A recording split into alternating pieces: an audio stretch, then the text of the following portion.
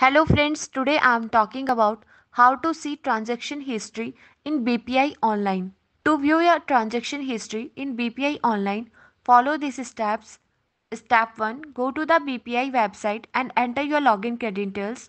Step 2. In the upper left corner, click on menu, then select more. Step 3. Scroll down and click on my statements. Step 4. Choose the specific account for which you want to view the statement. Step 5. Select the date range you wish to see in the statement. Step 6. Click on download to save your statement. Thanks for watching. Don't forget to like, comment and share and subscribe.